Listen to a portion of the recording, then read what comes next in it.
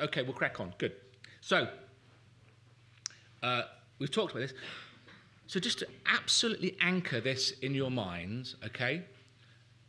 If you won the lottery tonight and you processed the experience well, you could get over your emetophobia in about a week. Okay?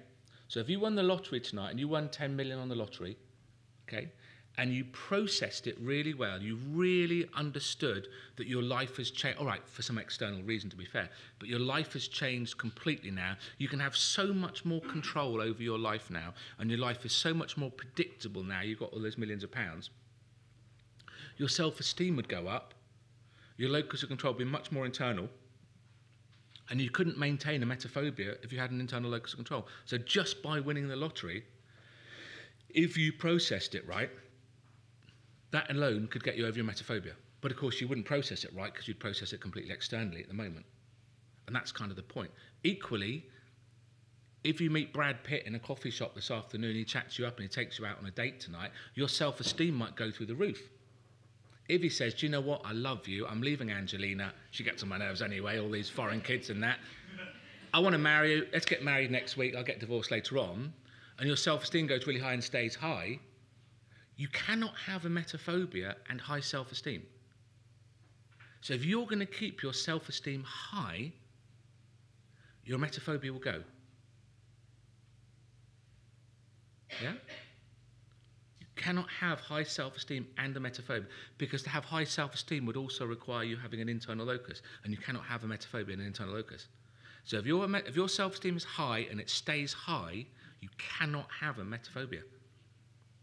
So these external things, this is why it sometimes is unpredictable, and talking to a few of you in the coffee break and knowing a few of you previously, when your emetophobia symptoms seem to kind of come and go randomly, it's because these little changes, like you meet a new boyfriend, you get a new job, you do this, you start drinking at a different pub, all sorts of minor little changes create fluctuations in your belief systems and your thinking styles because of the way you react to them.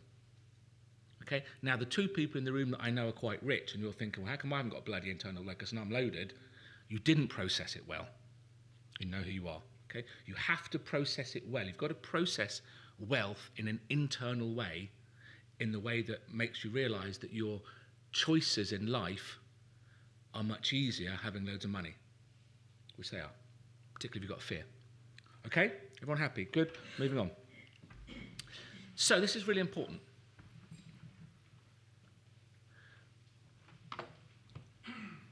I mentioned to you earlier about the, in relation to the ghost question. When someone's got an external locus of control in an area, and let's be honest, even the worst of you, mind you, did you speak to someone that scored 29 on the quiz? I mean, how did you even find the quiz if you scored 29? Don't answer the question, okay? Let's say you scored on average 25. You're still very internal in 5 of those areas, okay? Very internal in 5 of those areas. But for in those 25 other areas where you're external, what happens when someone is external is you lose the ability to have critical thinking because you've attributed an external, magical, fatalistic reason for something happening. And once you've done that, you meet a dead end. Okay? So if you're very external generally, let's say you're not an emeto, but you're generally very external, and that's the kind of stuff you believe, that's the kind of way you think, okay? And you think you've seen the ghost of Elvis, you are far more likely to interpret that as the ghost of Elvis than someone who's internal, who doesn't believe in that sort of stuff. You're far more likely to interpret it in a magical way than someone that doesn't generally interpret things in a magical way. That's not hard to understand, is it? In the same way as, generally speaking, emetophobes are optimists, they're positive people, okay, which is actually unhelpful for you, and we'll talk about that later. But generally speaking, emetophobes are positive, optimistic people. Generally speaking, in other areas of your life, you don't see things in a negative or pessimistic way. That's just what you do. You're generally quite positive, generally quite optimistic. Okay? That's a way of processing experiences in your life. People with an external locus of control always look outside, always look for a magical, fatalistic, nonsense reason for something that's happened. You do it automatically. You don't think about it. Okay, you do it automatically. The way if I threw a Lego piece to Stephen there, he's going to try and catch it. Thank you, mate. He's going to try and catch it because you're in the habit of doing that. Someone throws you a ball, you try and catch it. Okay, it's automatic. We didn't rehearse that, did we? If we'd rehearsed it, he'd have caught the flipping thing. That's terrible. You have no idea how difficult this is for me, Layla. Not swearing is very difficult for me, love, but I'm doing all right. I'm getting lots of pats on the back from people during the coffee breaks. So, when we process something, when we give something an external reason, you lose the ability for critical thinking. And let me give you an example. I know we've done this before. Let me give you an example, right? So, it's 4 o'clock in the morning.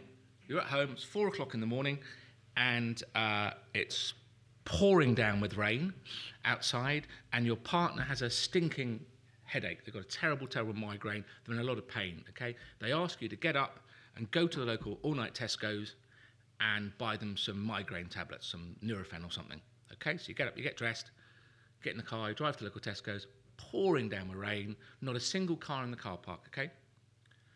Would you park in the disabled bay out the front, or would you park in the main body of the car park? Now, guests today only, not TCs, guests only, would you park in the disabled bay? Put your hands up. Good on you. Hands up if you wouldn't have done. Okay, so the vast majority, okay? So the vast majority.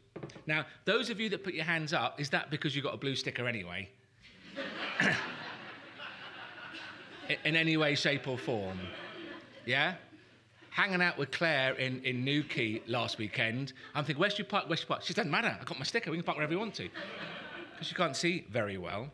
We can park anywhere we want. So, the point is, those of you that wouldn't park in the disabled bay, because you are so used to following rules, and it's social anxiety, it's obedience to authority, it's all of these things, what happens is, oh, I can't park there, I have to park over here.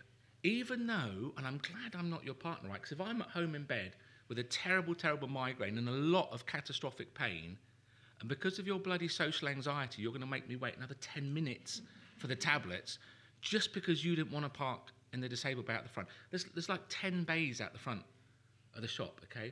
And there's not a single car in the car park, unless there's some kind of disabled cruise going round, and suddenly a load of people are going to turn up, or a blind driver's convention or something. The chance of all those spaces being needed is pretty remote, but yet you still will not take that risk, okay? So rule-orientated, okay? That's an external decision-making process, because what happens is you say, oh, I can't park there, and you come to that dead end up there. What's happening to me? Can't park there, dead end. When we process something as external, we lose that ability for critical thinking. You know, because if it's a rule, you don't then challenge it. That's the point. If it's, what's a rule? Don't park there. But actually, when you process it internally, you think entirely differently about it. Well, maybe I could park there. Maybe actually, as it's 4 o'clock in the morning, and my partner is technically disabled. You know, I understand that the disabled bay isn't necessarily for people that can't necessarily just walk, but it might be for people that are in a lot of pain. It might be for people that got a broken leg or something. Well, my partner's a bit disabled at the moment, and I want to get in there and out quickly. Maybe you might think to yourself, well, I understand the reason for the rule, but actually it's 4 o'clock in the morning, there's nobody around, I should be allowed to park there. But also maybe, if it's around social anxiety, maybe you can say to yourself, look, even if the manager does come out and tell me off, or the one-legged car park attendant does come and have a go at me, because I've always got one leg for some reason, okay, maybe I've got the skills to argue it. Maybe I'm not terrified of the manager saying, oh, you can't park there. And actually, I wouldn't feel terrified. I'd say, actually, do you know what? I'm only going to be a minute, mate. I just need to get some tablets. My partner's got a stinking headache. But if there's high social anxiety, a high obedience to authority, or just a strong obedience to following rules because it's safer that way, you won't park in the disabled bay. And that's a classic example of an external attribution. It's a rule, therefore you don't break it. So I asked Fiona, stand up, Fiona. Stand up. Say thank you. Sit down. I asked Fiona to get me a cup of tea this morning. As I'm getting, anything I can get you, Rob, because she's very helpful. I said, can you get me a cup of tea? She said, I can't. They wouldn't let me. It's not like a God-made rule, is it? They wouldn't let someone says you can't have a cup of tea. So some people have that obedience just to someone issuing a rule or something of the white coat kind of syndrome, the doctor syndrome, yeah? Sorry, all right, you did do it. She did. Well, I said to her, look, this is your opportunity to challenge these rules and things. So, when somebody process something externally, or the moment you give an external attribution, so the moment you're externally say, look, obviously it's the ghost of Elvis, you don't then say to yourself, but it could be a whole load of other reasons might that be. Let's have a look at what they could be. You've given it a reason. It's the ghost of Elvis. That's it. You've given your emetophobia a reason. It's because you were sick when you were 5. You've given your fear of dogs a reason. It's because I was bitten by a dog when I was 6. The moment you've given an external reason, that's it. You don't even think about it anymore because you've given it a reason. It's like we know that the sun's going to come up today because it always does. Therefore, we're not going to sit and ponder why the sun's come up today. So it's a kind of a fait accompli in your thinking, isn't it? Once you give something an external reason or an external attribution, you then stop questioning it. And what happened when you were all about 6 or 7, you gave your fear of being sick an external reason and just never questioned it since, and just reinforced it 1,000 times a day for the last 120 years, in Mary's case. So what happens is, if you take somebody then who's got the belief that they have seasonal affective disorder, that the cold, dark winter evenings makes them feel down and depressed, which is obviously, as you know, complete nonsense. But let's say they have that belief, and let's say that is James here, and James and I are going to go for a walk outside now, and it's dark outside, and it's clouds, and it's raining. And let's say James and I both get a bit depressed walking across London this weather. Okay? Now let's say I've got an internal locus, and let's say for sake of argument James has got an external locus. I'm going to say to myself, Rob, what are you doing to make yourself depressed? Which would get the answer, well, you're brooding about the weather. Well, you're going to be in a nice warm pub in a minute, pull your finger out, and my depression would go. And James would say to himself, if he's external, what's happening to me to make me depressed? Oh, it's this awful weather. He's screwed. While he believes that the weather's making him depressed, and he's out in the weather, he's going to be depressed.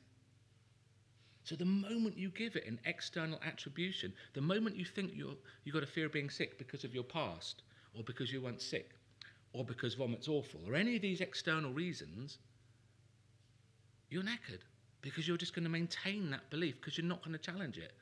And that's a big part of what you want to do going through this now, particularly even today. You need to challenge that belief. So what happens is, I can't read it, it's so small. So you look internally, you ask yourself, what am I doing to this? Person feels powerful, that realises they're causing the situation or response, is confident in their ability to cope. The person takes action to change your response. The person achieves a positive outcome, reinforces their sense of power and internality. So James and I the next day could be taking a flight to Spain, okay? And the plane flight's a little bit bumpy, and we both get a little bit nervous, a little bit anxious. The internal person can think, Rob, what are you doing to make yourself anxious? Oh, I'm just worrying about this bumpiness in the plane. Well, if I stop worrying, the anxiety will go. So I stop worrying, I have a Jack Daniels and Coke, play the game, okay, and it goes. James says to himself, what's happening to me to make me anxious? Oh, it's this bumpy airplane flight. Well, you can't change that. So he stays anxious for the rest of the flight. Okay, the moment you give something an external attribution, which you do about 1,000 times a day, you are going to stay very, very external.